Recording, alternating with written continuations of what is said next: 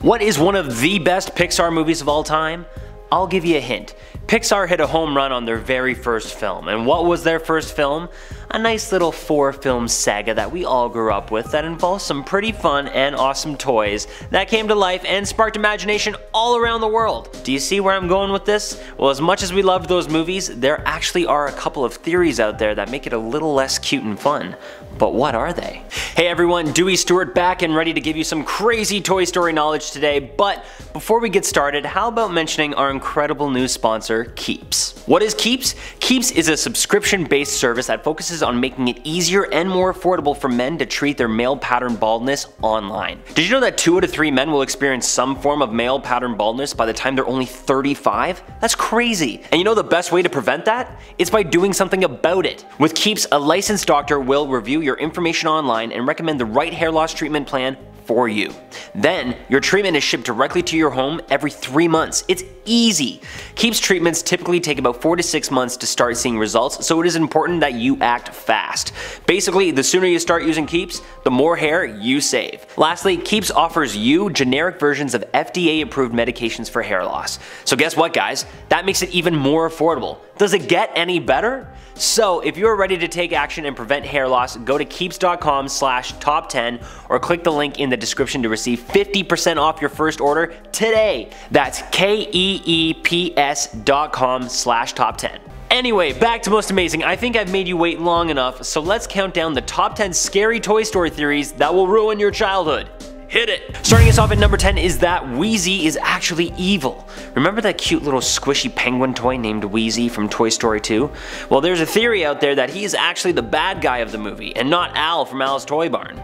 WHEEZY was one of Andy's favorite toys once upon a time, but eventually was forgotten about and left on a shelf to get covered in dust and lose his squeaker. Well, Woody and Buzz's rivalry first started in the first movie because Andy forgot about Woody while he was playing with Buzz. That made Woody get jealous.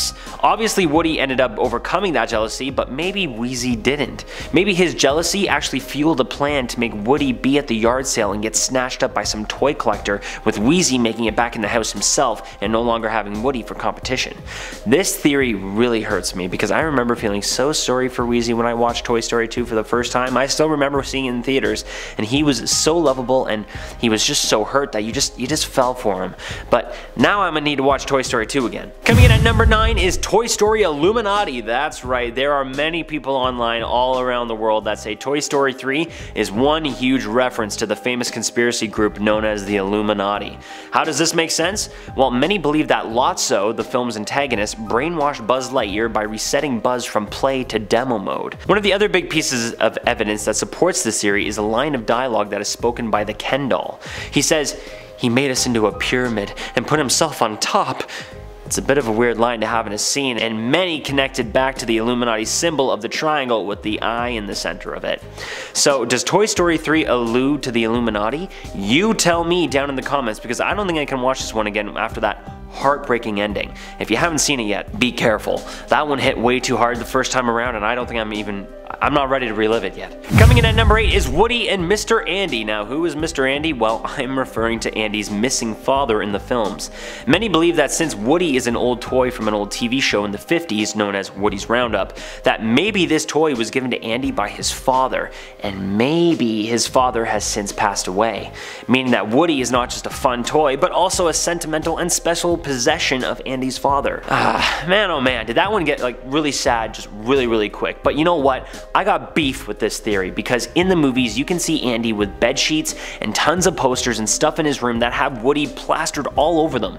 Would a TV show from the 50s still be making all of that merchandise in the mid-90s? I don't really think so. Or is it his father's? Maybe? I don't know, but I mean, I can't see him giving Andy literally everything that has Woody on it and letting him still use it. Because I mean, that's going to be some valuable stuff. And that stuff has got to be rare. And lastly, would they have made character bed sheets back in the 50s that look as good as what they do in the film? I don't know. I'm not really sold on this one, but let me know what you think. Coming in at number 7 is Jessie and Mrs. Andy. Now, who is Mrs. Andy? Well, this time I'm referring to Andy's mom. There's a theory out there that cowgirl Jessie is actually Andy's mom's old toy. Where's the proof? Well, we all know that Jessie's former owner name was Emily, and Andy's mom's name is never specified in any of the films. But in one of the flashbacks through the films, Emily can be seen wearing a Jessie cowgirl hat. Just like the hat that Andy is seen wearing in the movies, as it looks a lot more like Jessie's hat than it does Woody's. So does that make the Toy Story 3 ending even sadder? With not just Andy saying goodbye to his childhood playmates, but also Andy's mom saying a final goodbye to her toy in that special time in her life? My God. What am I doing to myself here? Coming in at number 6, we have Woody equals Lotso. That's right, without Andy, many think Woody could have ended just up as antagonistic and evil as Lotso. No, not Woody! Easy, easy, let me explain. Lotso, the big pink stuffed bear, handled his leadership at Sunnyside Daycare much like a dictator. He sucked. Lotso was accidentally abandoned in his owner's old home, and when he finally got to see her again, he found out that she had a new favorite toy and that he had already been forgotten. His little pink stuffed heart was then shattered and then led him to being the bad guy in Toy Story 3. Now, if Woody didn't have Andy for his owner, many believe that Woody could have become just like Lotso. Woody's story in the first movie begins with his jealousy towards Buzz, but Woody changes his mindset because he didn't want to lose Andy the way that Lotso lost his owner. So, Woody could have been just as evil as of a character as Lotso in another rendition of the story, but he didn't. Or maybe the story hasn't ended. Coming in at our halfway point is poor Sid. There's a theory out there that Sid wasn't actually a bad kid at all. Maybe he was just a product of a poor home life. One reason is that back in the 90s, it wasn't as easy to just buy whatever you wanted online. So some think that the possibly life-threatening rocket toy that is meant for much older kids was mailed to him after his parents ordered it and didn't care that he was too young or nor that he was left alone with this dangerous rocket. There's also a scene in the movie that shows Sid's dad passed out in front of the TV with cola cans strewn all over the floor. But maybe those cola cans were actually wobbly pops and not just normal pops, if you catch my drift. So maybe Sid began experimenting and building and taking apart toys and acting out because this was just a desperate call for attention and love that he never got from his parents. Who knows? And to be honest, I think there are extremely rare cases of bad kids. Something always sparks bad behavior, but hey, I never met Sid personally, so you be the judge, maybe he is a bad guy. Coming in at number 4, we have Sid is a garbage man, and this is where I'm gonna say that he's not a bad guy now, because in a scene in Toy Story 3, we can see a garbage man pick up a load of garbage all the while he is rocking out to some awesome tunes. But if you look closely, you will see that this garbage man is wearing the same t-shirt that Sid wore as a kid. But this guy seems happy and in good spirits, so how is this Sid? Well, many people think that Sid changed his ways after learning that toys could talk. And the reason he became a garbage man was that so he could save all of the forgotten toys out there so they don't get incinerated at the city dump. Or he can even fix them by making some weird mishmash toy combos like the baby head with spider leg or the fishing pole with the legs. You know, maybe he just wanted to give some love to some toys that weren't necessarily going to get it anymore. So Sid is a garbage man for now, because this next theory actually gets much, much darker. Starting us off in our top 3, at number 3, we have that Sid is actually dead. Whoa, whoa, whoa, whoa, whoa, whoa, whoa. Okay, that escalated quickly. I mean, one minute he's a garbage guy, next minute he's no longer with us. If you watch Pixar's 2017 movie Coco, there is a scene with the skeleton on stage that has the exact same t-shirt as Sid from Toy Story. Toy Story 3 came out in 2010, so that means Sid worked as a garbage man until his untimely death that led him to be a rocker in the afterlife, in Coco. Maybe, I mean, Coco does take place in Mexico and Toy Story is definitely not set in Mexico, so maybe it's just a small Easter egg, but if Sid is indeed the rocker skeleton, then what happened? Coming in at number 2, we have Immortality, the exact opposite of our number 3 spot. Many people believe that the toys in the Pixar universe are actually immortal. Since these toys are not actually organic living beings, many believe that these toys could in fact live forever and that the only way to meet their demise is if they are melted down. Which, when you think about it, actually makes that scene in the first Toy Story with Sid burning Woody through the forehead even scarier. That's one way Woody would actually meet his demise. So Yikes. The other proof is that Woody, Jessie, and Bullseye are all toys from the 50s and they just keep being passed on to new owners and never really seem to age.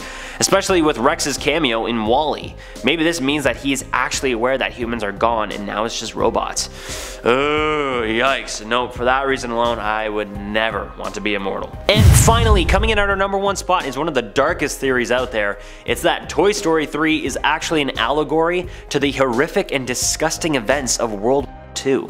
One possible piece of evidence that supports this theory is that when Buzz suggests that the toys hide out in the attic to avoid being donated is a reference to Anne Frank and the events that she talks about in her diary, how they hid away from all the evil people. They also believe that the toys that were sent off to Sunnyside Daycare was also an analogy to people being sent away to the disgustingly horrific camps run by the followers of This is about as dark as they come here, folks, and I for one can see the similarities, but I don't know if this is intentional.